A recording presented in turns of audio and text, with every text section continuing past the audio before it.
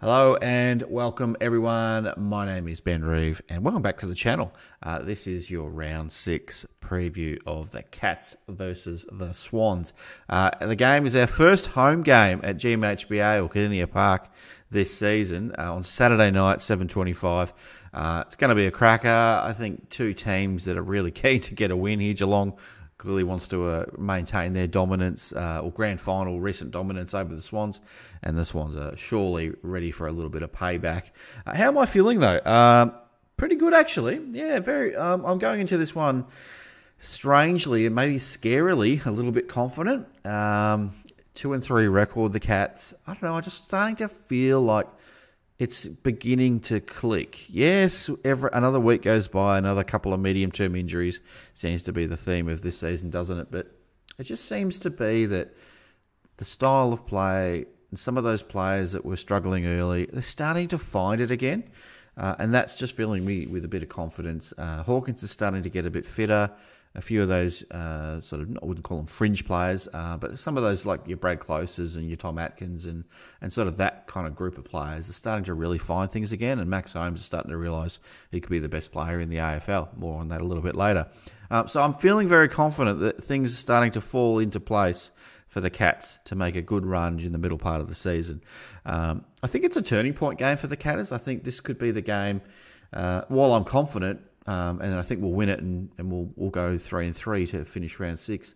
I think it's also a bit of a danger game too. If we drop it, 2-4 is not a great look, and we can keep saying it's a long season, but there's generally a lot of the story of an AFL season gets told in the first 6 or 7 weeks of a season. The top 8 is almost set around that time. There's usually 1 or 2 changes still to play out after round 7, or round 6. But yeah, I think we'll be. I'm very certain. I'm not going to take it to the bank.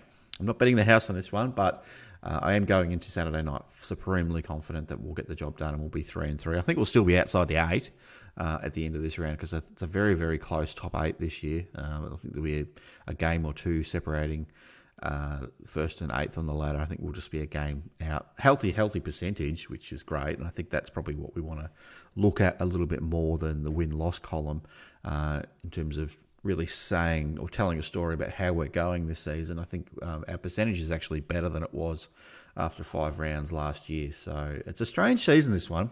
But stay on the ride because I think it'll be a different path to, I won't say glory, but it'll be a different path to the finals. I will say finals in 2023 than it was in 2022. It's a turning point game for another reason. I think this is the game that you see the next superstar of the AFL arrive. You might have seen a little teaser of it last weekend. The gentleman I'm speaking of is Max Holmes, and he is ready to announce himself to the AFL world, and I believe it's going to be this Saturday night. I think you are going to start seeing a string of best on ground performances from this lad. He's ready to go. I think he was a bit, just finding his feet a little bit like a few others in those first few rounds of the season. But I think once the team starts to click around him, I think we'll start to see Max Holmes just really explode upon the AFL League and AFL League ATM machine. Wait for it. It's coming. It's coming, I'm telling you now. And maybe one or two other. I think what we need is just one or two other little pieces to fall into place, and I think this team will be absolutely purring, to use a cat's pun there. Now, the teams this week have been announced. Gary Rowan comes back. Jonathan Segler comes back for, I don't know how many games he's played with the Catters now, something like 3, 4, 5, something like that. Not many anyway. He seems to be that sort of backup. Ruckman, that's probably his lot in life. A bit of, he'll get a game when he can, but as long as Reece Stanley's fit and firing, he's going to be the second choice ruckman. I hope he puts a lot of pressure on Reece Stanley, and we walk away from this game thinking, geez, Jonathan Segler's a bit of a gun, isn't he? Like 40 hit-outs and kicked a couple of goals and was damaging. I don't think we'll see that, but I hope we do. I hope every Geelong player on our list, when they get opportunities, they make the most of them. So I don't want to have cracks at players at all. I want the best for all of them. I don't want to name a bloke and then spend the next 2 hours giving him a hard time on the field. It's not the way I want to go about it. I want all these players that wear the hoops to come out firing and give it a red hot crack and give themselves a chance at being part of that next group. that will take us deep into the finals. Out comes Tyson Stengel and Reece Stanley, which we kind of know about through the week.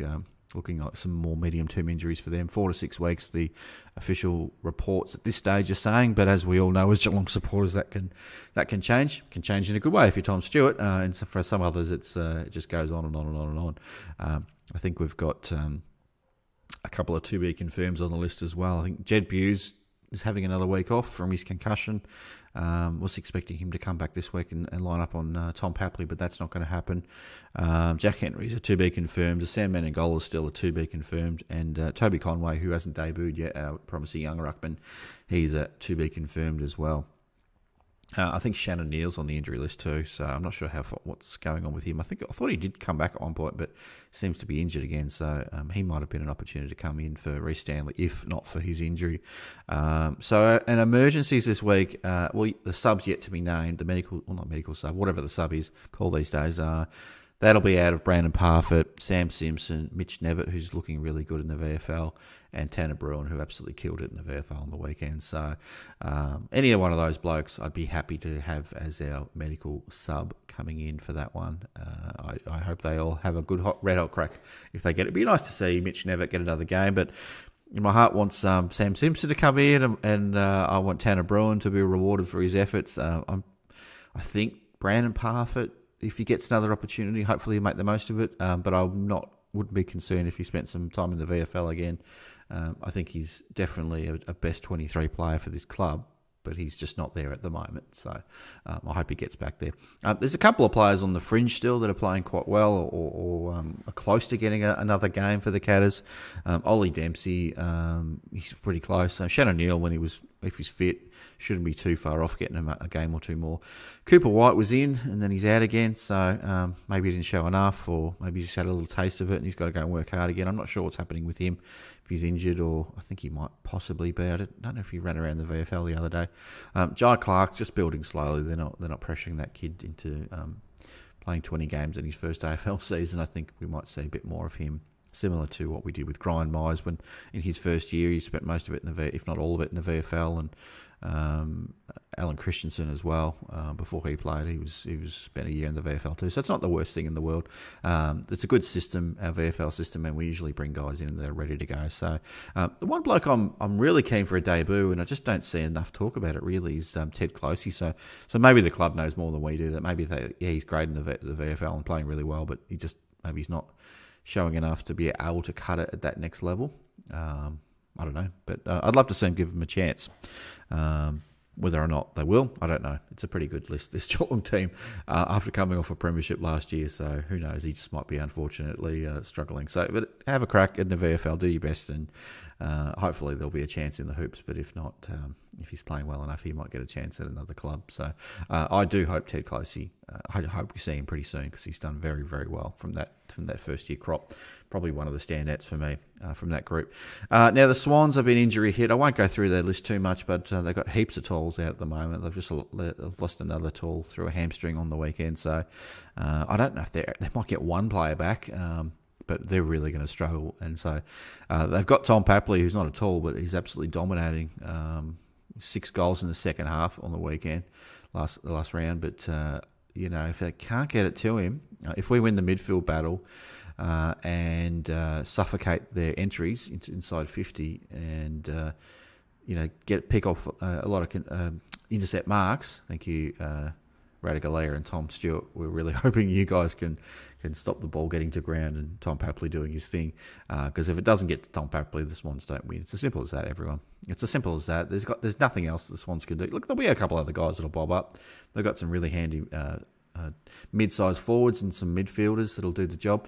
But if we can win that midfield battle and be rock solid in defence, and you've got Tom Hawkins returning from injury and getting his fitness back, and Jeremy Cameron leading the comp, and the triple-headed beast is back together with Gary Rowan coming back into the side. It's looking pretty good for the Catters. So yeah, look, the Swans will give it a red hot crack, but I think I don't think they'll be able to compete. They have been competitive though in recent years down at the Cattery. They've won 3 out of 4 against us, albeit they haven't played for 4 years down there. So I don't know if I give that much.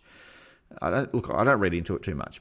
3 out of 4. Look, if it was recent years, yeah, sure I would. But 4 years ago, who knows? Like the team's changed so much in 4 years. I don't know what it really means. They're just a competitive unit. The Swans. They're well coached. They've got a good attitude, good culture. So we should be fine. There's a lot of respect between these two sides. There's also a lot of hurt. Clearly, they're hurting because we smashed them in the grand final. I'm still pissed off from a few years ago when I flew up to Sydney and there was that non-free kick or non-mark paid to Jeremy Cameron for didn't travel 15 metres apparently, and then there's the 2005 Nick Bloody Davis moment there, and there's a few others throughout the journey as well. But yeah, definitely a lot of respect between our two clubs, and their supporters are fine. So no issues with them. I wouldn't call it a rivalry because you need a little bit of hate and that kind of stuff for a rivalry. But they're probably the two most respected teams in the AFL about how they go about it and how they run their programs. So. Yeah, pretty good. Now, some of the storylines coming into this game, clearly it's the flag raising ceremony. Now, make sure if you are getting to the game or if you're planning to watch the game that you are ready to go at about 6:40 or thereabouts. The club's saying if you're at the game, try and be in your seat by about 6:40. We're going to the game. We've got tickets in the Peroni Lounge. I think it's called that, the Lounge by Peroni or something like that now. So we'll be nice and warm in there and refreshed with some beverages before the game starts. So that'll be nice and fun. We try to do that once a year. It's a bit of a treat for me and my partner Beck. We like to do that once a year. Live well above our means one night of the year.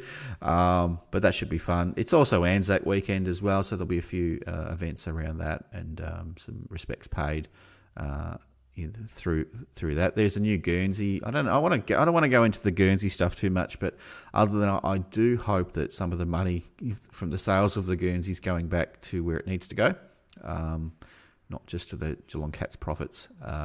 Yeah, I feel a bit weird about that kind of stuff, but anyway, I'll leave that for you to comment if you feel so. Just let me know what you're thinking about that. I haven't seen anything from the club about it, so I don't want to say too much. So I don't actually know.